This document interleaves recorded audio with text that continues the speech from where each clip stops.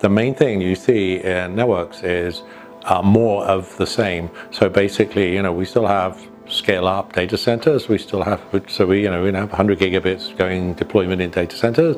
We have to scale up and figure out how 5G works and how we cooperate between cell towers and figure out how to, radio level and the network level and fast handover work and so on.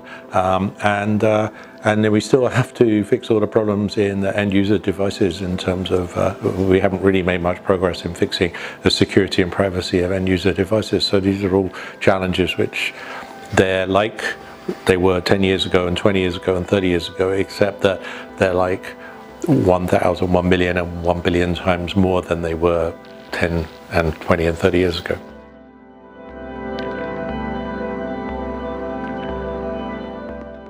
Right now, the main technology I'm working on is to do with distributed analytics and edge AI. And this is kind of interesting because we have to scale up the number of nodes we use, but also the very high variation in network performance between all the nodes. So that's one area that I think just needs to be dealt with. The areas I think are kind of fun, and I think I've probably only seen the very beginning of. It really is autonomous vehicles. I mean, UAVs is one piece of that, but the kind of mixture of ground and drones flying is kind of interesting, but it's going to deploy much slower than people think. But we already see, pretty wide-scale trials, so it will deploy. It will be very uneven, but it's super interesting as you deploy things. Then that's an area where you're going to use the thing I talked about before, where you have to have distributed analytics. These devices have to learn and act on what they're learning. But you also have to respect safety requirements, which is really, really hard, and people have not understood how difficult that is. So that's a really interesting area.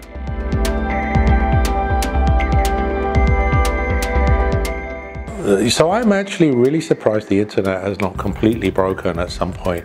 So I'm waiting for, I think I was reading recently a book about analyzing risks and failures in systems called Normal Accidents. And it's a really great book by this guy Perot, who's involved in looking at 3 Mile Island and what went wrong when they had the first real nuclear power station meltdown. And he predicted there will be another one within 10 years. Yes, there was Chernobyl, and now we've had the Japanese disaster as well. And these systems are very complex, but they're not as complex as the internet. But he analyzes it in really interesting ways about complexity and how tightly coupled the systems are and whether they're linear or they have feedback loops or not. And so nonlinear systems with feedback loops that are highly coupled are very problematical. Well, the internet has all of that. In many areas, and so we've had various problems, but they've somehow stayed relatively localized. So we've had black holing of the whole of YouTube by accidental configuration of BGP. We've had DDoS attacks by bad people where they used memcached to attack Akamai with a terabit a second of traffic. So but these are the only reduce the service in some areas, but I think at some point we're going to see something which literally disconnects a large piece of the internet completely. I don't see, how we can predict that won't happen, and we don't have operational procedures, we don't have assurance, we don't have any form of verification. At some point this will happen, probably completely by accident, but possibly because of a combination of misconfigurations and some bad actor. And I don't see, why if we have airplane accidents, we have train accidents, we have nuclear power station breaking, why the internet is sort of special. And then it's going to be interesting to see how we then deal with that. So that's one prediction, I think. There's a reasonable chance, maybe 50-50 in the next 10 years that we will have no internet for a while. That means no cell phones, right? That means, no control of a bunch of systems, and how do we get back from that is really tricky. So, that's a worry. It might just be that we isolate chunks of the network on national boundaries, or ISPs just disconnect from other ISPs and then can reconfigure, but that's not going to work very well. That's not the internet.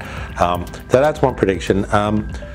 I think there's interesting things happen when you re-decentralize the internet, which is one way to prevent that happening, if we decentralize services so that everything is fully decentralized to end users, it's much more robust, much more resilient. That's super interesting.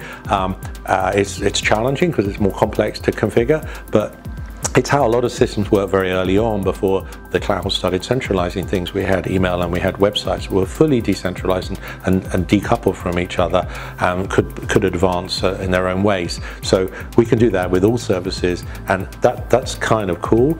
I think that could happen more and more, not just because of privacy concerns, but also because of energy, that it will be a more energy efficient way of doing things, and also because we can do it, because the capacity you get as we put more fiber into more places, we get nearer the end users with fiber everywhere, and we have 4G and 5G deployment reaching further and further everywhere, and scaling up Wi-Fi deployments everywhere, and other radios coming on stream.